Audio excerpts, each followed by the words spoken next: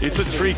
I was trying to trick you, George. Yeah, nice to see you, Louis. Welcome. Appreciate it very much. Yeah, Welcome. nice to be here. Bonjour. Nice to see everybody. And thank you, Louis, and thank you, Geraldine, for having me here today. Much appreciated.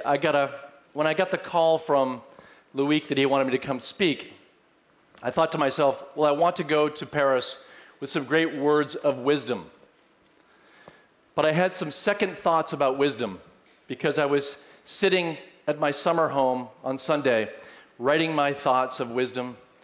But my nephew, who's 9 years old, was sitting next to me and he was writing a report for school. And it's a biography of Socrates. And I brought it to read to you this morning. It's short.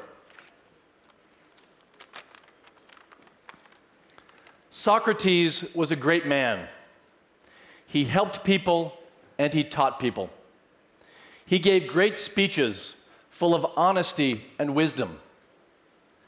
Socrates always told people the truth, and he made them face up to their toughest, most difficult problems. They killed him. So, what I want to talk about this morning is what I call 3 social thunderstorms. I've been in the tech industry for many years, and I've come to realize that tech change does not happen gradually. It happens unexpectedly, like a thunderstorm. The first change I want to talk about is the death of the web. And I know it's right before lunch. We all want a very nice French lunch. We want to have our red wine. But I'm going to talk about technology, basic technology, for a few moments. And on this graphic, on the bottom is time moving to the right. And on the y-axis is utilities per dollar, what you get per dollar or per euro. And I'm going to look at the basic technologies of storage, processor, and network. Let's start first with processor. We all know this. This is Moore's Law, a doubling of processing power approximately every 18 months. And according to my friends in the fab business, that will persist for the next 8 to 10 years. So doubling of processing power every 18 months. There's a curve actually above processor, which is storage. And I call this Hitachi's law, Hitachi being a dominant maker of storage, doubling of storage every 12 months approximately. So processor becoming very powerful, storage becoming storage everywhere and very, very cheap. There's actually a curve below these 2 curves, which is the network. So yes, the network is improving in power, but not at the same speed as processor and storage. In fact, if you look at Europe, today, 4G users about 12% of the population, and 3G user about 60%. So it will actually take years before 4G begins to penetrate even above 50% of the population. So what this tells you is that if you were to build an architecture based only around the network, in other words, having to move all your bits through the network, you would be wasting over time all of this extraordinary improvement in processing power and storage. So what does that mean? If you think about those trends over the long term, it means that the center is becoming ever more powerful. Those are those big Google data centers. If you go over to Total, that's their data center being driven by those processor and storage curves. But it also means that the periphery of the network is becoming ever more powerful as well. And I put my iPad someplace. Here it is. So there's a few computer scientists at IEEE who benchmark supercomputers. And they recently benchmarked the iPad 2.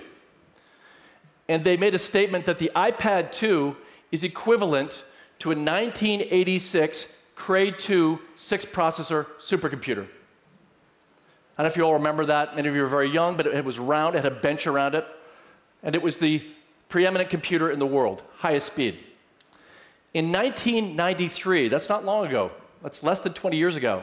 The iPad 2 would have been considered one of the 30 fastest computers in the world. It's running at 1.65 gigaflops, it's billions of floating point instructions per second. So my question to you is this: considering the power of this device, what will we hold in our hands 5 years from now? The periphery of this network is becoming ever more intelligent. So what this tells us is that several of the old architectures are now dead. The first model is, of course, the PC model, which said put all of your executables on the desktop. But the problem with that model is it doesn't leverage the cloud. So that is a dead model. The second model says, oh yeah, put everything in the web, put everything in the cloud. And the problem with that direction is that you have to run it through that network, which is improving but not at the same rate as processor and storage.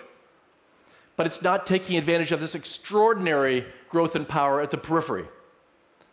So we think the web, which, as you know, 95% of web executable is at the server, not at your powerful PC. And cloud, of course, is in the central data center. So we think that that is also an outmoded model. So what emerges? We see a model emerging that we call App Internet. It says that we'll have very powerful services in the cloud, data, services, etc., connected to and interpolating with very powerful applications on these local devices. And by the way, when I say local device, I don't just mean an iPad or mobile.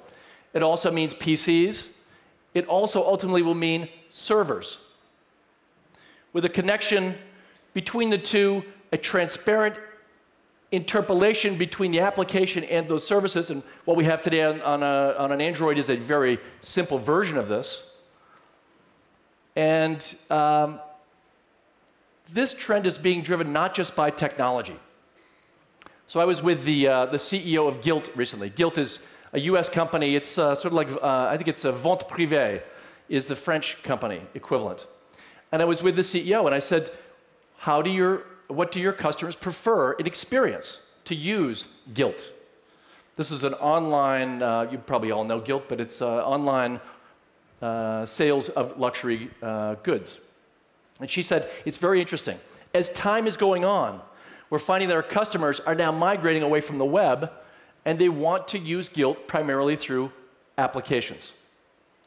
Faster, simpler, more immersive, a better experience. And experience is a very important word. In fact, we're hearing this at Forrester from many retail companies. They're saying, we have a much better chance to transfer the experience of our store through the application experience rather than from the web experience. In fact, Forrester believes that the app internet, this architecture, is today a $2.2 billion market, growing at approximately 85%. It's going to be a very, very large market. And in fact, we surveyed very large corporations in the US and Europe, the decision makers the decision makers making decisions about software, and 41% said that they're now migrating some of their development away from the web and toward applications. So this is the architecture that we believe will become dominant in the future. Remember, the web is not the internet. Often people confuse the two. The web is a software architecture that we all decided to put on the internet 20 years ago. But it is, just as the web came after other software which preceded it, the web will also eventually be replaced. App Internet, we think, is the best direction for that replacement. Now, this is a chart that I could spend an hour on, but my time is limited. This is what we call the Forrester wave. This is the typical graphic that Forrester uses to grade vendors. On the x-axis is strategy, weak and strong, and on the y-axis is product, weak and strong. And what I want to do now is put all the vendors on this graphic. So upper right-hand quadrant is where you want to be. That's the great place. And I'm going to give you a little warning that before I put the vendors up, it looks a little bit like those movies from the Depression where there's a guy in a restaurant and he's eating a big steak. He's having a wonderful meal. And there's a window, and on the window, all these little children have their faces pressed up against the window, looking at the guy eating his wonderful meal. Starving children. So it looks a little bit like that. Upper right-hand quadrant, Apple. I think that we would like to imagine that Steve Jobs and Apple were always brilliant, and I think obviously they were very smart, but a lot of luck played into them being in the upper right-hand quadrant. Remember, Steve Jobs never envisioned that others would write apps for the iPhone or the iPad. He was talked into that later. But there's Apple. Now I'm going to put all of the traditional vendors up here. Salesforce, IBM, looking probably better positioned than many of the other players. And then the third group are what I would call the web huggers, the companies who are very focused on the web, Google, Facebook, and some of these foreign companies like RenRen, very HTML focused. Remember, Google, if they could, would stop the world from turning. They love the web. Every time you click on the web, they have a chance to make money. They do not want the web to end. In fact, looking at Google here, I think that they're coming up on what I would call a Lenin-Trotsky moment at Google, because you have much of Google still focused on the web, but as Marissa just said, we also have some of Google now focused toward Android. I have Google down at this lower point, even though they're in the Android business, because only about 3 to 4% of their revenue comes from Android today. And then I know many of you in this room are focused on opportunities. There are some very cool opportunities in App Internet. Software entrance, as I said, a $2.2 billion market, now growing 85%. Platform entrance, and also services serving the App Internet business. Now, it's kind of cool because if you think back into the technology industry, every 10 years, there's a vendor who we think is dead who comes back. So in 1980, that would be Intel. In the year 1990, IBM. In the year 2000, Apple. So now we are in 2010. Which of these vendors in the lower left could in fact revive themselves? And we could have a big debate about this. We could have a wonderful discussion about this. I'm sure everyone has an opinion. If you look at the App Internet architecture, it looks a lot like gaming. You can't play Call of Duty over HTML or over the web. You can't do it. You have a very powerful device, Xbox, PS3, very powerful, sharing resources with the cloud. So I think, and by the way, I'm not predicting this, but I think it's probably the first bid, that perhaps Microsoft is the possibility to become that player who turns around in 2010. I would say they probably need a generational change in leadership there for that to happen. So there are 3 companies emerging in what I would call the App Internet ecosystems. Number 1 is Apple. We talked about that. I think that Apple could have a problem in building its ecosystem because it is overcharging. I think it's 30% that they're charging, and many companies like Financial Times are saying too much money. So Apple, this could be a problem. But Apple definitely one of the ecosystems. Second ecosystem, of course, is Google around Android. And then the third ecosystem, I think a dark horse, but very interesting candidate, is Amazon. If you look carefully at Amazon Silk, that is a very cool step away from the web and toward App Internet. That new, I don't know what we call it, an operating system or a super browser, but it is an App Internet move. It was interesting, last night at the, Louis had a great reception at the Élysée Palace. And I met an entrepreneur, maybe is in this room, who has a cool app. And as it turned out, Amazon has an exclusive for that app to appear only on the Amazon Fire and only in Silk for 6 months. So you can see, Amazon is trying very early on here to build its own ecosystem. I think the third player who could end up as part of this ecosystem is Microsoft. Depending on the qualities of Windows 8, how they use Xbox. We kind of heard that this morning from the executive from Microsoft. But those are the three early ecosystems in this business. All right, I know that was a big first thunderstorm. Let's go on to thunderstorm 2, and that is social saturation. And this is of course, Forrester, we do research all over the world with consumers. We survey about 1 million consumers a year in about 85% of the world's GDP. And what we're finding is that social is running out of hours. In other words, people are using social many hours, so we're running out of hours. Social is also running out of people. I'll explain that. Let's look at hours first. Now, this is US only, so excuse me, but that's where this comes from the Labor Department of the US government. In the US now, online consumers are using social more than they are volunteering, more than they are praying, observing religious, being in church, more than they are on the phone, emailing, and using snail mail, and then finally, more than they are exercising. And in fact, we're using social just a little bit less now than shopping, and a little bit less than childcare. So we believe that social is running out of hours. We feel, Forrester believes, according to our research, we're sort of reaching the limits of hours that users can give to social. So that's one. But social is also running out of people. So this is social adoption in the US and Europe. I'll go fast here. So at the end of 2011, this is online consumers. 80% of the online consumers in Europe are social. In the US, it is 86%. So very high penetration now of social. And now I'm going to do this by country. Here are the European countries. And you can see all the way up to Poland in the mid-90s. So Europe, very penetrated. Now look at Asia, a little less penetrated, but moving between 70 and 90s. US and Canada, 80 in the high 80s. And then the emerging world, and excuse me for this, but this is data only on urban centers. We have not surveyed the western part of China as an example, but for urban centers, in the BRIC countries, extremely high penetration of social in the mid to high 90s. So social is running out of hours, and social is running out of people. So what does this mean? Number one,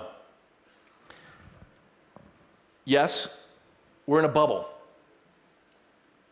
If you are building social platforms which will require more time of more users, you will likely not be successful.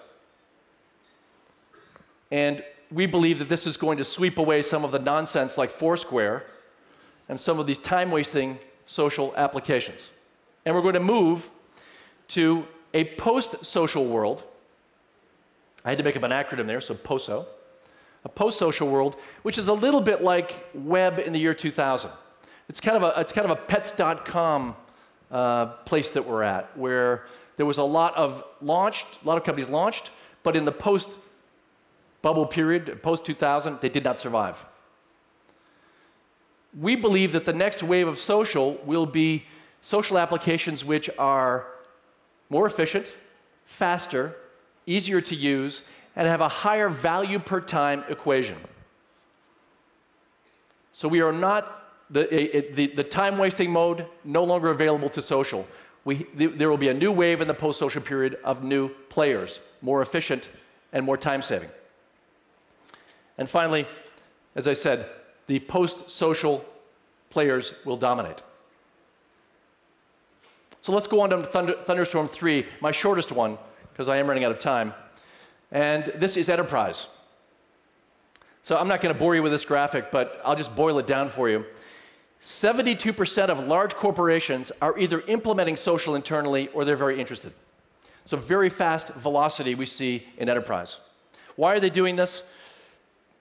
Better customer interaction, customer self-service. That's very interesting. Please note that enterprise social is really about customers, how customers will be better served. And then the final one is internal and external collaboration. But customer is the primary focus for enterprise social. And what does this mean? It means that beyond SharePoint, there are massive opportunities in enterprise. Now, the question is, people ask me, well, George, if it's not SharePoint, what's it going to be? And I think that, by the way, I think this is very immature. So these are some possibilities. But Salesforce with Chatter, kind of a cool possibility. IBM, a possibility. SharePoint improved drastically, because SharePoint is not a well-liked product in large companies. But SharePoint improved drastically under Windows 8, a possibility. But I actually think we're going to see new players here beyond SharePoint, not just those old, the old IBMs and the old Salesforces. Possible, but new players. Massive opportunity here. I'm almost finished, Louis, I promise. A rich professional services opportunity. The ad firms cannot be dependent to do this well in large companies. So we are going to see an opportunity for many of you to do professional services.